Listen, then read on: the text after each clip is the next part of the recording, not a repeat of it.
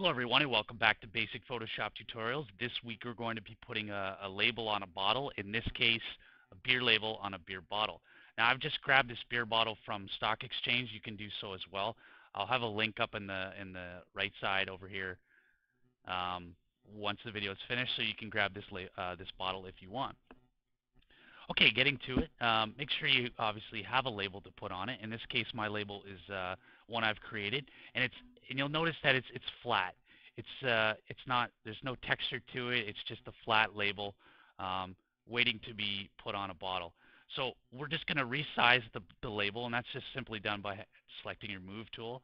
I'm going to hold Shift and Alt and bring it down to the size I want to be put on this label. That looks pretty good right about there. And then go ahead and make sure it's centered on your bottle. If you don't have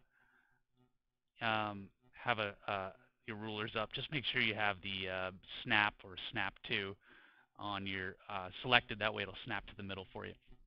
Okay, so now that our label is in position, what we want to do is we want to warp the label so that it looks like it's actually on the bottle.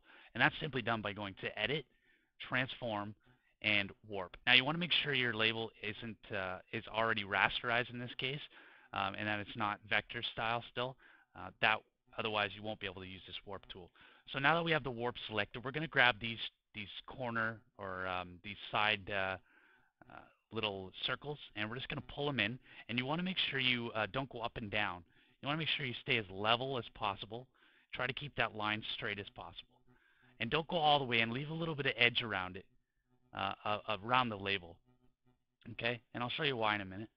And again, we're going to do the same on this side, keeping it as straight as possible, and we're not going all the way in, but trying to keep the top and the bottom consistent if you can. Okay, there are other ways using rulers and whatnot to do it properly. In this case, I'm just doing it really quickly. So, and again, do the same on the left side. Again, not bringing it all the way in, but trying to keep it consistent on the top and the bottom. And that looks pretty good right there. Just hit OK. And the label already is starting to wrap around the bottle. But there's still too much hanging over the edge. And we're just going to get rid of that. It's really easy to do. We're just going to hold Control and left click on the bottle layer.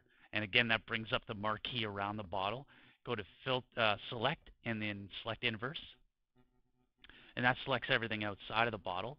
And with the label layer selected, in this case mine is called hops for some reason. With the label layer selected, just hit delete.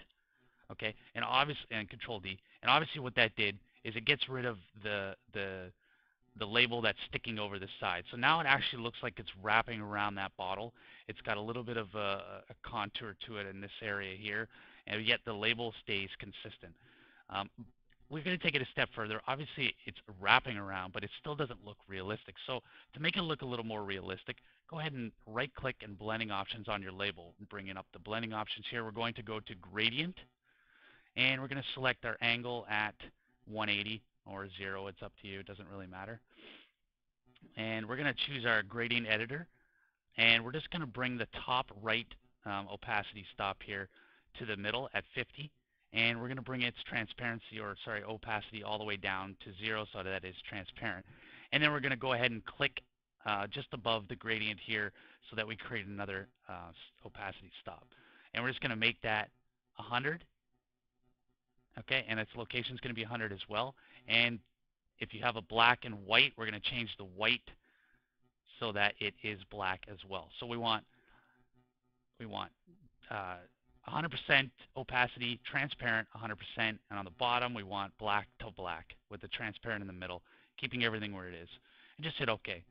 And obviously what it's doing now is it's showing a bit of a shadow on the side. That's exactly what we want, but we don't want it to be so distinct. We want to bring down the opacity in this case to a spot where it's comfortable for you so that it looks good to you. And again, you can change the scale on this if you want and just play around the options so that it looks best to you. But that looks pretty good right there. Actually, I'm going to bring down the opacity just a little more. Okay, that looks pretty good there, and hit OK. So right there, we have a label on a bottle. It's got a bit of a shadow, a little bit of a realistic effect, and that's pretty much where we could leave it. But I want to take it a step further. And a lot of this beer bottle in this case doesn't really have the sweat drops or the wet drops or whatever you want to call them that most bottles already have on them. So let's just pretend there's some wet drops on this bottle. Now I want to put wet drops on the the label itself. So we want to add a texture to that label. So we're going to do that by just go to Google and search beer bottle texture, glass, or whatever, and pull up a wet something like this. I'll have a link to this as well in the right side. Just copy that out of your browser and paste it as a new layer um, into your Photoshop file. Okay, so obviously we've pasted that in, and you can see it there. Bring it up so it's above your label. Okay, and just make sure that you bring the size down. So what we're going to do is in this case, I'm going to turn this one actually. We're going to size it so it's just covering the label itself. And you want to try to get the drops realistic. You don't want huge drops or really small ones. You try to get them to where they look real and they look like they're supposed to be on that label. And then once you've got it to where you want it, just hit the OK button up the top here. And then what we're going to do is we're going to control left click on our label. What that does is sets up a marquee around our label. We're going to go to select inverse. Everything outside of that label now is selected. With the wet drop selected, just hit delete. And that's just what we did before. It just gets rid of the excess. Hit Control D to get rid of our marquee. Now we don't want it to be purple, so we're going to go with our wet drop selected, go to Image, Adjustments, and Desaturate. And again, that gives it to the desaturated mode, which is usually black and white, and obviously black and white. Now what we're going to do is, obviously we don't want it to be so distinct. We want it to look like it's on the label, so we're going to choose our layer options here and simply just click Overlay. Now it still looks really good. The wet drops though are still a little distinct, and that's easy to get rid of. With your wet drop selected, your wet drop layer, just bring down the opacity to where you feel it is comfortable for you. And I think that looks pretty good to me. So that's pretty much all there is to putting a label on a beer bottle. And I'm going to take it even a step further here. You know what? I've got a label already set. Obviously, this is not a real label. It's just a rectangle I drew using a shape, and I rasterized the layer. And the neck at the top is a little different. We're going to do the same technique, but we're changing the warp. So we're going to go to Edit, Transform, and Warp. Now instead of grabbing the right and left sides, we're going to grab the top and bottom. Grabbing the top, we want to pull it down so that it's straight and not too far down, but we're going to start a little bit of a curve at the top. You'll see that. And you do the same on the right side. Try to keep it consistent, and that's not very consistent, but we're going to try to keep it as close to the left as possible. And on the bottom, we're doing the same thing. We're not bringing it up, but we're bringing it down. So try to keep your angle exactly the same if you can.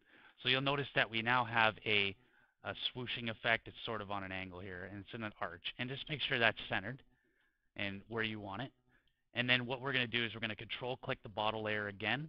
We're going to select inverse. We've done this again before. And we're just going to, with our label selected, hit delete. And then hit Control D, and that gets rid of it. So there we go. And you can go ahead and do the same things with the shading and the wet drops. You can do the same things on the top label or whatever it is you put at the top. So that's it. There, it looks pretty good. We got the label on our beer bottles, our labels on our beer bottle, and the wet drops as well with the texture and the shadowing. So I'm going to leave it there. And I know I haven't had some videos as of late, but I am moving soon, and I'm also changing jobs soon. So I'm going to try to have one more by the end of the month for you guys, but it's really hectic for me. But again, if you have any questions or concerns, I've already helped some people with assignments that they've had some questions about. So just throw me an email on YouTube, and I'll get to it as quickly as possible. Thanks again.